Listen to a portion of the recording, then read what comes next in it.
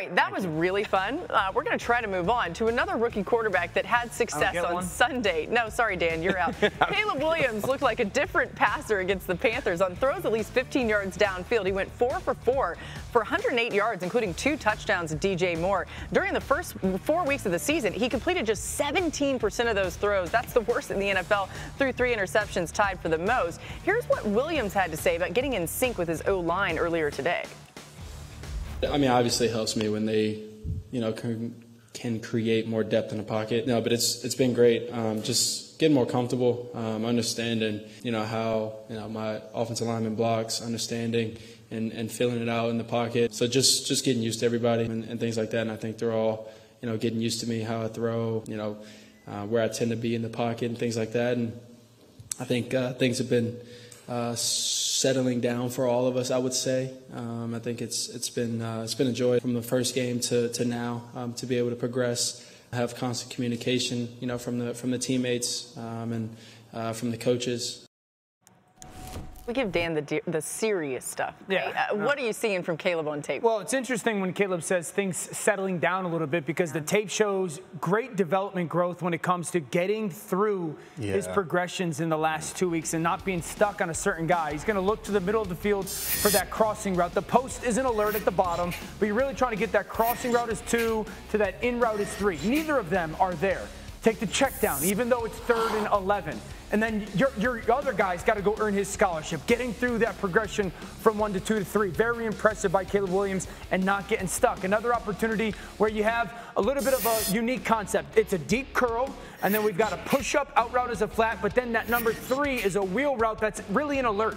But it's only if that corner bites down on the curl. Yep, he sees it and then rips that ball down the sideline. Fantastic, not getting stuck on number 1 or number 2. And then the throw to DJ Moore, one of the highlight throws of the weekend, certainly for Caleb. Up top, trips into the formation, solo at the bottom. I got a solo post at the bottom, DJ Moore. I'm trying to fake like a flat screen up top, and it's a alert to try to get that seam to Keenan Allen, but DJ's the guy backside. Only if that safety flies while he's peeking there, which he does, and Caleb gets backside. Beautiful. That's growth over the last couple weeks of him kind of allowing the defense to tell him where his eyes should be.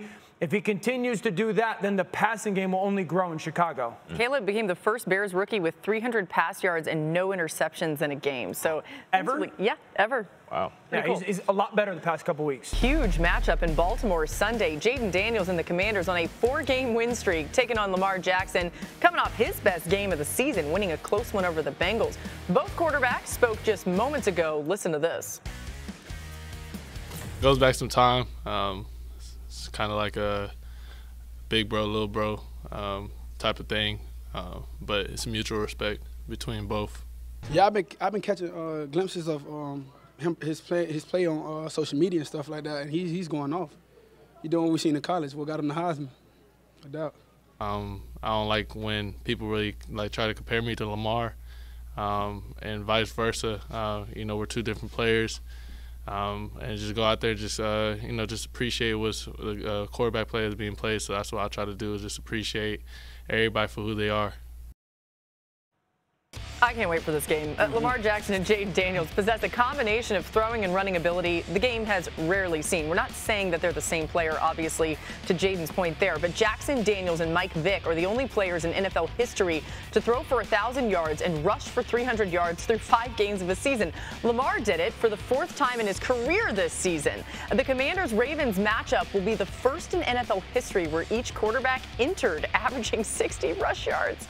Crazy. I don't know what's more ridiculous. The fact that he's on the list with those 2 names, right. Lamar's done it 4 times. Yeah.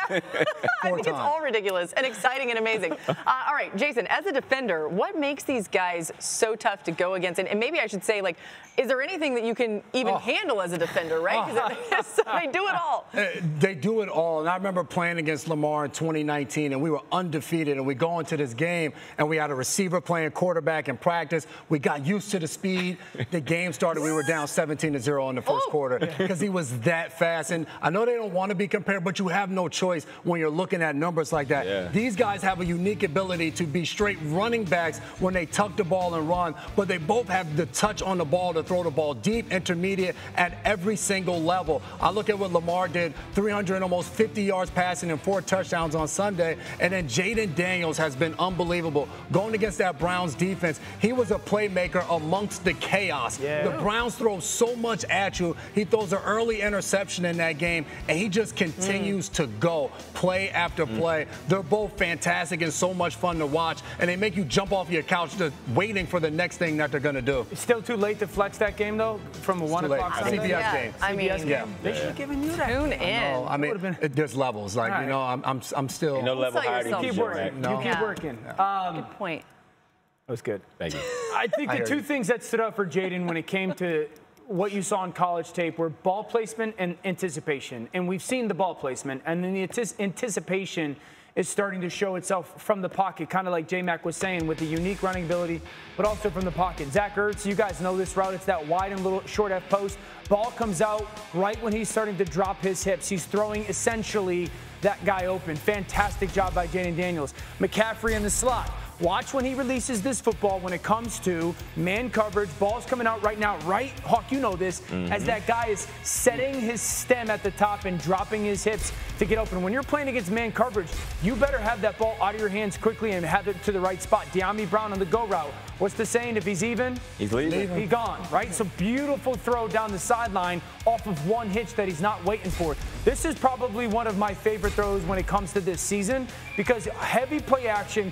This is a deep 18-yard comeback. Watch when he's cutting his ball loose. That receiver's not even starting to drop his hips. Wow. And the cushion is so big, in part because the ball is out of his hands so early. Stop right at the bottom of the screen. That ball right when De'Ami Brown is dropping his hips is coming out. And I think you're watching a passer start to really feel comfortable when it comes to where his guys are going to be and when he's got to get it out of his hands. You know, he's better in the pass game than he is running the football. For the reasons you says a lot. It says a lot because, again, you've seen the graphic of how legendary what he's doing as a rookie is. And when you look at it from a receiver perspective, the guys on this football team, every receiver outside of McLaurin has had a different big game. Zacchaeus versus Arizona, Noah Brown versus the Giants, McAfee McCaffrey versus Cincinnati, and De'Ami Brown versus the Browns, because these guys are live. And when McLaurin didn't have a big first 2 weeks, right, he said, yes, we have to get him the football, but it's more advantageous for him down the stretch if we get everybody else involved. Yeah. And that's exactly the way he's played the football game, is that these guys know that they're live